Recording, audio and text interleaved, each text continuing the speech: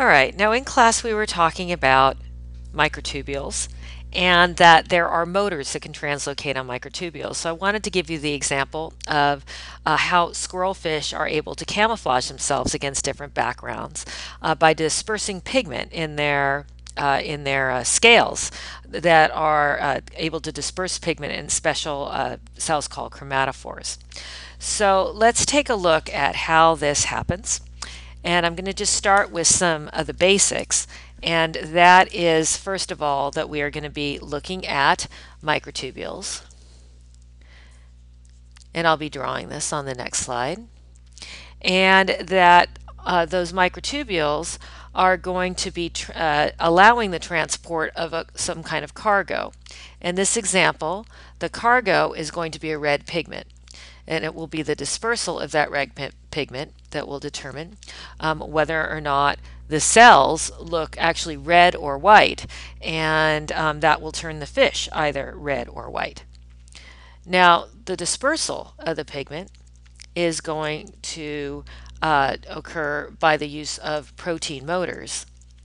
And because the pigment has to go in two directions, it will require two motors. So one of the motors that you learned about in class is the motor dynein.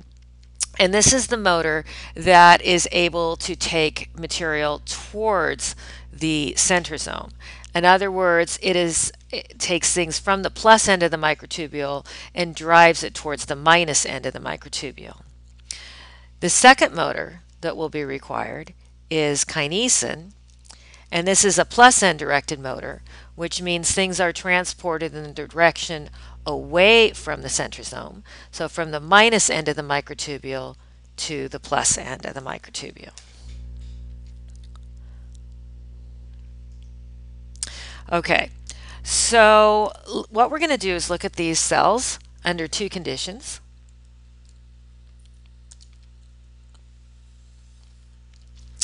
And these are the main conditions that the squirrelfish would find itself on. And that is, it may find itself on sand, not on land, but this is in the ocean. So if it has sand as its background, sand is light in color, as opposed to they could be near a coral reef,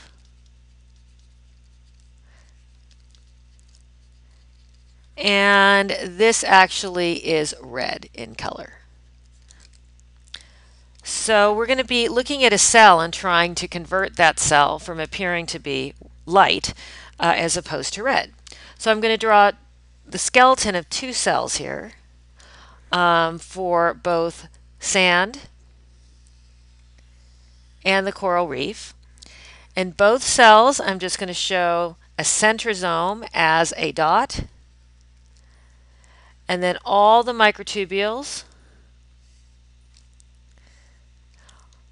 are attached to that centrosome at their minus end, right? The plus end is at the far end. So I'm just going to draw two duplicate cells right now with the centrosome and the microtubules.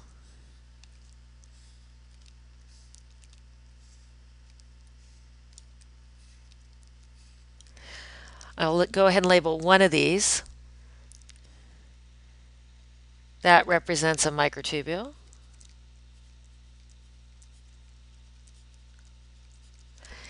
And the centralized dot in the center, that is the centrosome.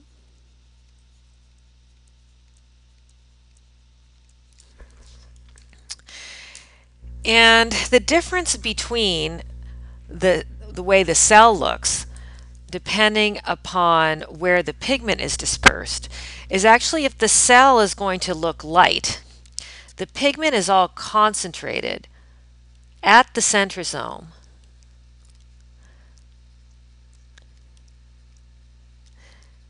In a very tight little dot. And that makes the cell as a whole look relatively light.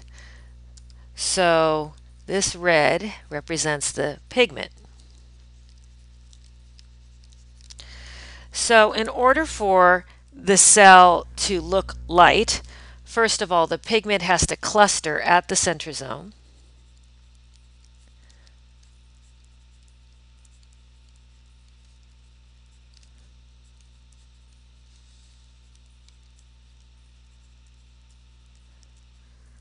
And secondly, if you say, well, what of the two motors, the plus end directed motor, which is kinesin, or the minus end directed motor, which is dynein, which one should be active?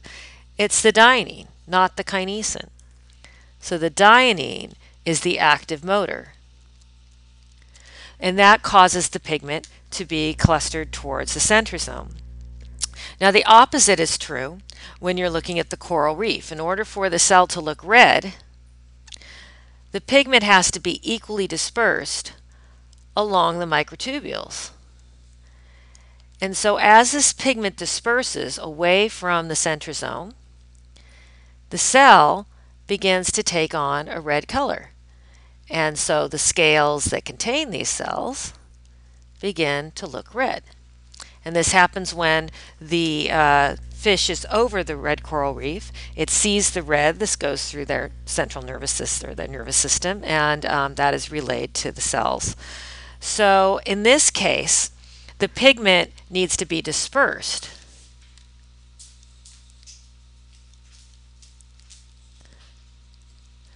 And it's got to be dispersed away from the centrosome. And in order to do that, we need that plus end directed motor to be active, which is kinesin.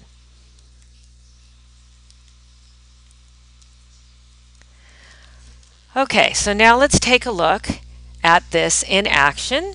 So if we were to look at a video now, these are chromatophores.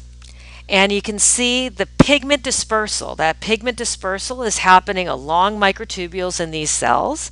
And when it disperses, the cell looks red.